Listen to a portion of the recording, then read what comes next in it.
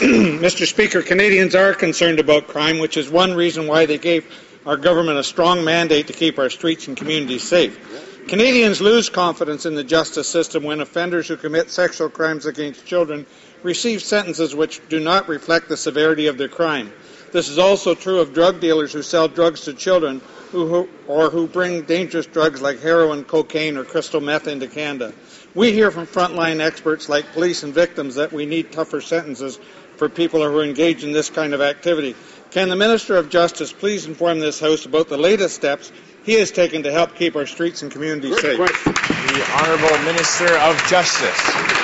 Thank you, Mr. Speaker. First of all, I'd like to begin by thanking this honourable member for all the hard work he does on justice issues. Speaker, I'm pleased to inform the House that all members will have the opportunity this evening to support the Safe Streets and Communities Act when it comes up for a vote.